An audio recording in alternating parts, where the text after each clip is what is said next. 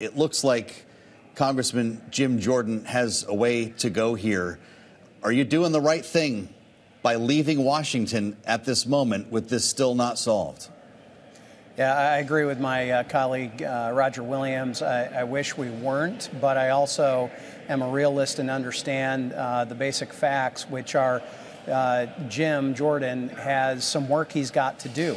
He's got to get in front of those people who are objecting about it.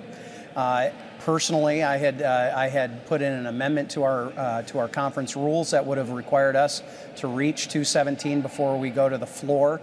That is sort of maybe the spirit of this in many ways. That isn't a formal rule, but guess what? We're not going to have any help from the Democrats, and not that we were necessarily expecting any.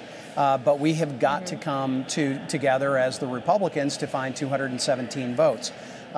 Just like Steve Scalise, he did not have 217. Jim Jordan, though, needs to have the opportunity to try to get to that 217 threshold. It's interesting. I guess we're calling him Speaker Emeritus now. Kevin McCarthy spoke to the conference and said, we need to take the weekend. Jim needs to have this opportunity. We come back on Monday. And whether, we then either whether it's late Monday, they haven't really announced this yet, whether it's on Monday or whether it's on Tuesday, we're going to start votes on the floor. But that really is when you're the speaker designee, you have a little more control of that timing. But he needs some time.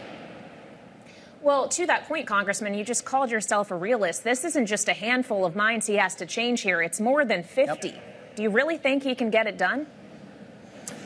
Don't know.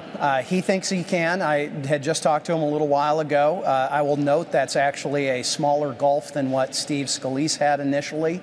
We don't know really what Steve's final number was because we didn't take this kind of affirmation vote or this test vote. So we'll find out. I can tell you this, that if it's not going to be Jim, we're going to need to move quickly, and I think you will see it somebody outside of the sort of the normal thought process of leadership. Because I think my colleagues and I, we're done. We're very frustrated, but there's so many pinched fingers around here, so many people that can't get over themselves. It's very, very frustrating. Yeah, you said earlier on Newsmax ahead of that vote, Congressman, if Jordan's not able to do that, and by that you meant reach 217, we're starting off at square one again. If we're talking about somebody who hasn't been mentioned yet, this is basically time to start drafting members, right? Are you comfortable with somebody who doesn't even want the job being pulled into this mess? Well, guess what?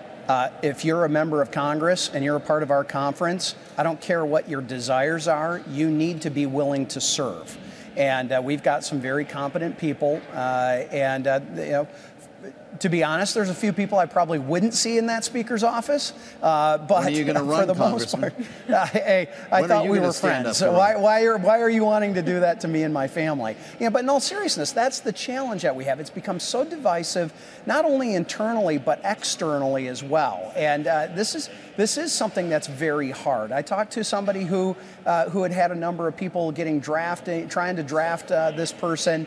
And he was asking me my opinion on whether he should run and throw his hat in the name, his name in the hat this time around. And my advice to him was, you better make sure that your family can handle this first because of what that means. What about Bill Huizenga? Yeah, I don't think that's going to happen. My name has not come up at all, but I guess I will have to take my own advice, which is if the conference comes knocking, we all have to be willing to serve in whatever capacity they decide. I know Patrick McHenry, whose name has been thrown around. He doesn't want to do this, but he has also said if it comes to that, again, we all have to be willing to move this ahead because there's too many things happening, whether it's in Israel, whether it's the southern border, whether it's inflation. We've got to get the House back in order and back on track. Well, you mentioned Patrick McHenry, and just earlier today, 4 Democratic members of the House of Representatives wrote a letter basically saying they would support extended powers for the Speaker pro tem in order to address some of those very issues, Congressman, you were just referring to. This includes Representatives Gottheimer, Case, Lee, and Golden. Do you think that might be necessary? I know all those gentlemen well. I don't think it's going to be necessary, and I don't think it's a direction that Patrick McHenry, who actually is the chair of my Financial Services Committee, I know Patrick very well. I don't see him wanting to go in that direction. I think this is something that we need to handle internally, if at all possible. Once you do get a speaker, Congressman, I know that you'll be trying to move on the No U.S. Financing for Iran Act, which you just introduced this week. As we prepare for a ground invasion in Gaza, you're looking to cut off Iran entirely from U.S. markets here. Are you comfortable if the price means $4 or $5 a gallon for gas? Well, here's the thing. The backsliding that has occurred that's allowed Russia and Iran to expand their oil exploration hasn't helped us with that fuel oil price already. So here's what we need to do is spur the domestic production along. That's what this administration needs to do. We have an answer here. It's domestic energy, and we have more of it than we ever even imagined we had.